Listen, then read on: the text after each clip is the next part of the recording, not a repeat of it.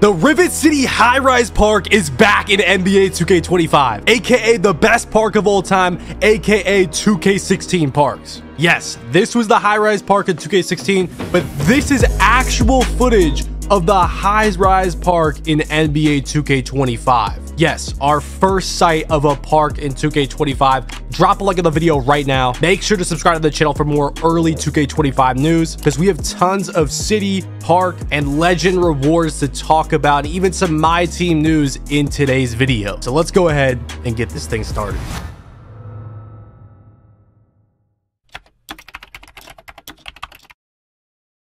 What is good, YouTube? It's your boy Henry, aka DoubleH, back at it with yet another video. And yes, we are talking about park. We are talking about REP. I can't say the word because for whatever reason YouTube wants to copyright people that say it, but yeah, the legend race, whatever you want to call it, rookie to legend, or we'll just call it XP. I don't know what you want to call it. We'll just call it rookie to legend. Okay, so we got rookie to legend to talk about, we got park to talk about, we got some stuff to talk about here. And first of all, I mean, let's just keep this replaying. This is beautiful. The 2K16 High-Rise Park is back in 2K25. If you guys don't know what the 2K16 High-Rise Park was, it was basically a park at 2K16 because Rivet City won the Rival Day Championship and they got rewarded with this High-Rise Park. And this is widely known as the best park of all time. Now, as you can see by this video, it looks a little different though, because in the 2K16 park, there was two 1v1v1 courts on each angle of the map, and then not only that, the middle court was actually a 2v2 court. But as you can see, this video here is obviously 2K25's version of it, but it's only 3v3 courts, and there are got next spots. But then these courts over here only have one got next spot. So what's going on with that? Well, what's going on? Well, unfortunately, guys, I have some bad news. This park is in my team. I can't believe I even just said that. Like, 2K has been being asked to bring back these old parks for damn near a decade, and the best park of all time is not for park. It's not for my career. It's for my team. I mean, when I first heard this news, bro, I was stunned. I was literally stunned. Please, everybody, let me know your thoughts in the comments. I mean, I feel like 2K just like, they threw a Hail Mary, right? Like prime Tom Brady just threw a Hail Mary to Randy Moss. Like they're about to win the Super Bowl. Like it's like their undefeated season against the Giants in the Super Bowl. And he catches it and he just fumbles it. Like they just fumbled. Like they had it. Like imagine if this park was the park for 2K25, people would go crazy. This would be amazing with 2v2 courts and 1v1 courts. It's disappointing, man. And I usually am, kind of happy about a lot of 2K news. And then if I'm not happy, it's kind of just whatever. But this news is devastating, man. It's devastating. Like, I don't even want to just yap about it, but just know that I'm devastated about it. Like, they really could have had this in the 2K25 park, but this does mean a lot of different things. Now, before we get into what this does mean and the rookie to legend stuff, let's go ahead and just explain a couple things, because you're probably wondering, well, how is this in my team, DoubleH? Like, what are you talking about? So let's go ahead and explain. Let's pop up some screenshots on the screen of the news they dropped today for my team, because yeah, today was my team news that they released. But there's a bunch of stuff about park, and this is one of the things, and it's called Triple Threat Park. All right, let's go ahead and read this fully, and then let's go ahead and dissect it, okay? Only available on new gen, NBA 2K25 introduces one of the biggest upgrades to my team in its history, Triple Threat Park. Meet new friends face-to-face, or team up, or play against. The new home for Triple Threat Online and Triple Threat Online co-op multiplayer games. Triple Threat Park will be accessible on PS5, Xbox Series X, PC, and from within the My Team or from the city. For the first time, you will take the court in park gameplay with NBA players while your My players cheer from the sidelines. Triple Threat Park is a faithful remaster of 2K16's Rivet City Championship My Park, including details down to the iconic chain nets and glass walkways. This is one of the most iconic my parks in NBA 2K history. Like the original Rivet City rooftop, there are a total of 9 courts. 4 of these courts are 2 my player 3v3 games where each person controls a 3-player card lineup. The other 5 courts are for 6 3v3 co-op players where each person controls 1 player card, with these two of these courts designated as no squad courts. Okay, you can earn rewards at Triple Threat Park every day just by getting a win or going on win streaks, with even more rewards available from challenges and limited time events. Show off your My Team XP progress, your ranking from the last King of the Court event, your current showdown tier, and as well as your choice my player card on your customized player panel as you walk around the Triple Threat Park as your my player. Once you approach courts open got next, your my player will walk onto the court and present your my team cards, which then reveal the NBA players you will be controlling. Express your style with your my player across both my career and my team as a parable. Customizations earned through season rewards now benefit Triple Threat Park as well. There's also a pop-up shop in Triple Threat Park where you can access your swag and pick up new my team cards from the player market. Okay, so now let's talk about this, right? So number one, you can enter this park from the city. So this is going to be taking up space in the city. Number one, I think that's just, you know, obviously park players want the city to be as small as possible, and buildings like this is taking up more space, which is making it even bigger. So it's not a good thing for us park players. Let me know in the comments, by the way, as a park player, are you going to be playing this? Because personally, I'm probably going to watch a my team play it for 5 minutes, or a my team player play it for like 5 minutes, and I'm probably never going to touch it. And that's just unfortunate because I'd love to play in the Rivet City Park with my player, but this is not gonna give that same experience, man. This is just my team on blue courts at this point. You know what I'm saying? It's not the same for me, so I will not be playing in it. Let me know if you guys are though, or if you're just gonna check it out and probably just dip to micro. Let me know. Anyways, it really just seems like this is a whole thing to try to get park players to play my team. And if you guys know anything about 2K, they've been trying to do this for a while now. They probably do make a lot more money with my team. So I mean, they've been giving us my team rewards in our level 1 to 40 pass. Like, I mean, they like, think about it. In my team, there's no my career rewards in their level 1 to 40 pass, but there is in my park. Like, it doesn't add up, right? They're year after year, they're trying to make my park players go to my team, and I feel like this is another way of them doing that by literally bringing basically the game mode and taking advantage of its best park of all time and putting it in the game mode. Yeah, I mean, this means a couple things, right? Number one, this even confirms even further that 2K wants park players to go to my team. Number two, this does mean a couple other things, you know?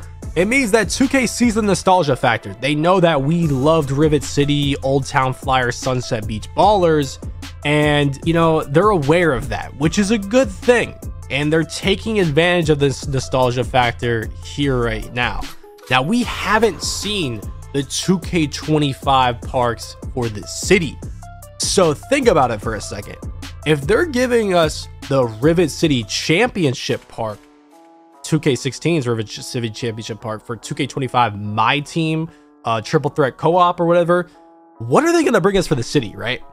Because, you know, at first I was like really upset, and I was like, okay, like, bro, like, there's no way they did this. And I still am upset, but there's no way they don't bring us, you know, like a Sunset Beach Park or an Old Town Park, or maybe like Rivet's original park for the actual park game mode, right? Because clearly they're aware of the nostalgia factor. Clearly they have the power to bring this stuff back. And clearly they're willing to bring this stuff back. Now the question is it going to be back for park? Let me know in the comments. So that is something to hope for. It is something to think about it. Now, if it isn't in park, wow, this is going to be disappointing because they just dropped the best park ever in the wrong freaking game mode. That is insane. That is literally insane, bro. Like, I still cannot believe they did that. I still can't believe it. They could have had so many returning players for park. Let me know if you're a park player and if you're disappointed in this, and if you're even going to be playing my team in this. I have been playing well past since 2K16. I played in this park in 2K16, grinded to Legend 2. I love this park, and it not being in park, but being in my team in 2K25 is highly disappointing. I feel like they dropped the ball, and I will not be playing it, bro. I will not be playing this in my team. No chance. I just gotta be honest with y'all, bro. When I break these news on my YouTube, I'm gonna be honest with y'all. That is for sure. Then the third and last thing I want to mention about this is that they did mention that you could get rewards by more rewards by streaking in here. If you guys didn't know, personally, I've been advocating this idea for years now, where basically the bigger win streak you get on, you get like more rewards for you, like some kind of reward for streaking to incentivize people to stay on the spot and to streak, and maybe even to incentivize people to end streaks to give them rewards for ending a streak, right? And they did mention that there is that in this My Team like co-op Rivet City mode. Okay, so is that going to be in Park? It better be in Park, right? I mean, I've been asking for it in Park forever, and then they add a Park to the My Team mode and it's in there. So hopefully that's in Park too, because that would be fire. The other thing to talk about is My Team REP, okay? Because this is going to correlate to my career REP. I can't say the word once again, but we'll just call it Rookie to Legend. So My Team Rookie to Legend, they have it in there. It's never been in My Team before. I'm surprised they didn't add it beforehand, but this is what they got for My Team's Rookie to Legend. Introducing a Rookie to Legend system to My Team. REP serves as a year-long measure of success and does not reset like the 40 levels in each season. There are 11 levels of My Team REP rewards, represented by the familiar My Team gem colors, bronze through dark matter. The My Team REP menus also features a leaderboard of the top 10 REP players designated with invisible logos, with the #1 overall receiving the GOAT logo. These REP logos, regardless if you are in the top 10 or making progress at your own pace, will appear beside you throughout My Team. You'll earn REP by completing challenges, completing games, and there will also be 2x XP events or give you a boost.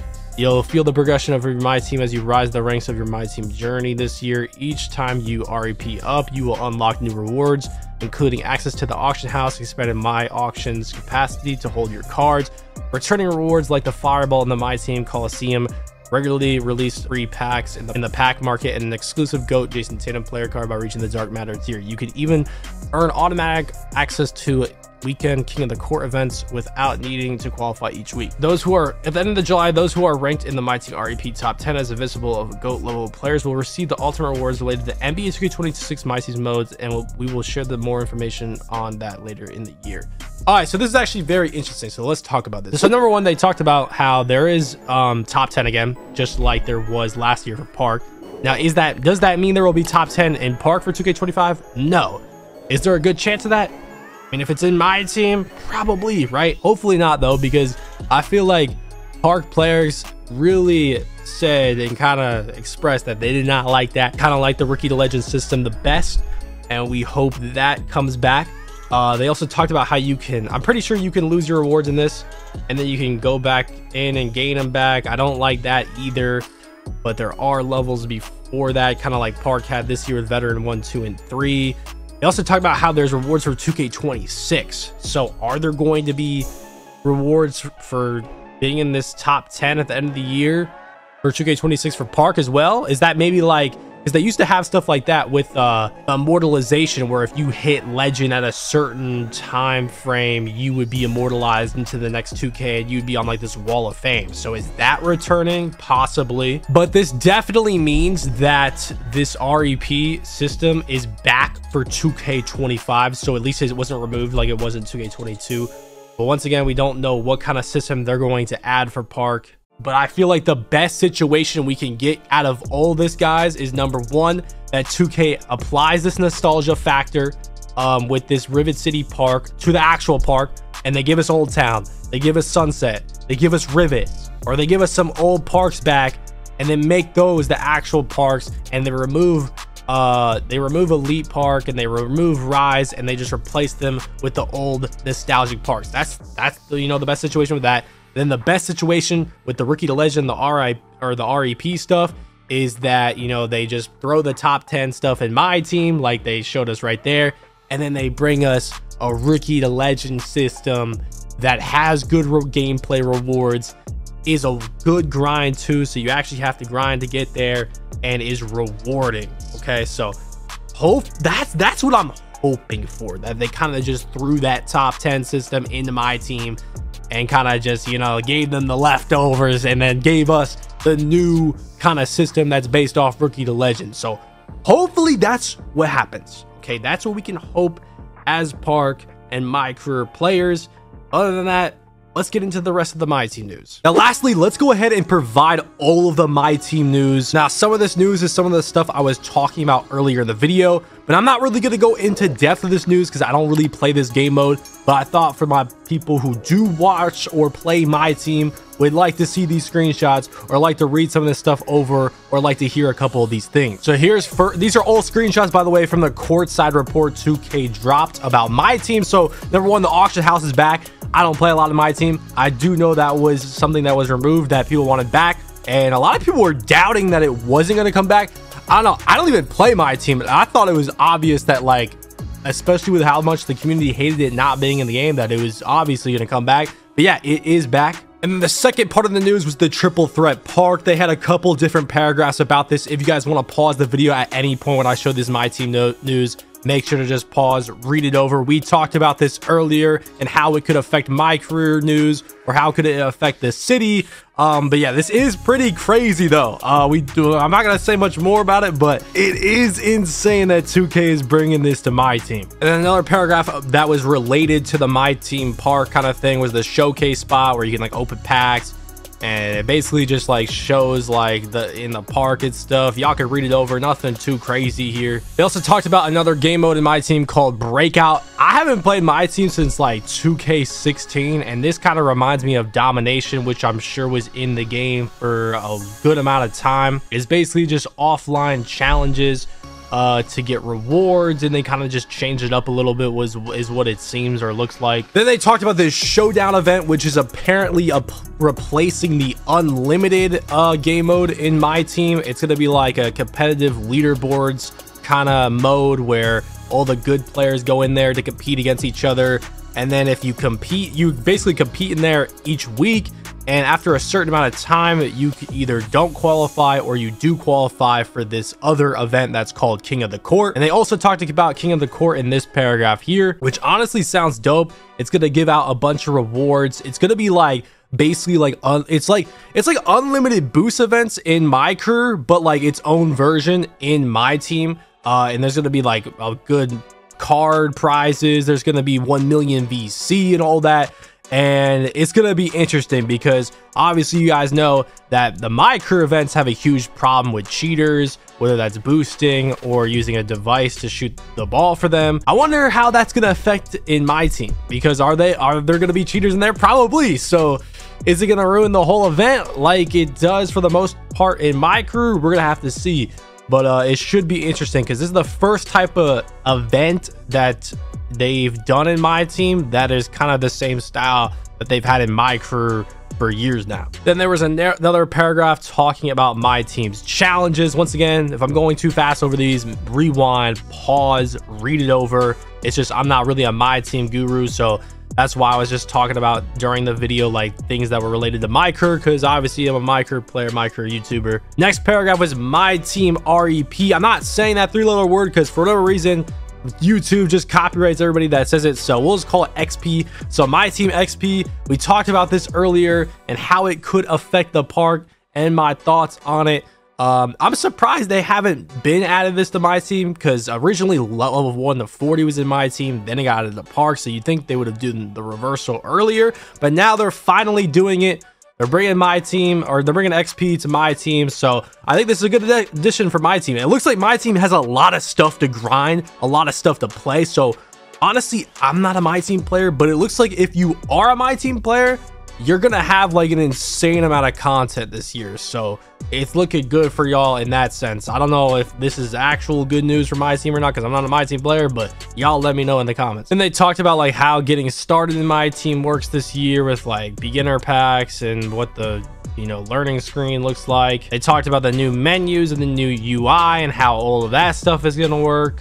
or look like. And then they talked about a bunch of random stuff with my team, like lineups management, coaching, card collecting, and all that good stuff. And then they had some screenshots, so I'm guessing these are like the legends that you can pick to start your my team, because they're free agent cards. I know that much, that free agent cards are like the cards that you can only use for a certain amount of games that you get in the beginning of the year. So they got AI, Michael Jordan, Julius Irving, Kevin Garnett, Kareem Abdul-Jabbar. They got another screen with like current players. So you got Luka, Anthony Edwards, Kevin Durant, Giannis, Jokic. Now here is a screenshot of the XP rewards. We talked about this earlier. We showed this earlier. Here it is again if you guys want to look at it. Also has a leaderboard screen as well. Then we have just the home my team menu screen. Honestly, I think these menus look clean. They don't look too bad. Once again, you see the MT in the top right. A lot of people for whatever reason thought MT was just going to be gone in 2K25. No, it's still there. You got MT, you got VC still. And then they got the breakout mode screenshot, that kind of mode that was, you know, replacing domination, or kind of like domination that we talked about earlier. And then we also have the training hub when you first log into my team, just stuff that, you know, that helps you get, it's kind of like the learn 2K thing from the my career news, but just the my team version, kind of help you learn my team. After hearing all that, y'all, let me know in the comments your thoughts, especially on the REP stuff, with the rookie to legend stuff, and the Rivet City Park being put into my team and not Park. I mean, we don't know that it's not in Park, but it is in my team. That's what we do know. So make sure to drop a like in this video, subscribe to the channel if you guys are new. Let me know all of your thoughts in the comments. I'm going to be reading all the comments. Appreciate y'all for watching this video. Make sure you are subscribed with noties on so you guys can get that City Park early build news early, because I will be providing all that stuff and all that gameplay stuff the quickest and the fastest and the earlier than anybody else. Okay, so make sure to stay subscribed with the noties on. It's your boy Henry, aka DoubleH, and I'm out, y'all. Peace.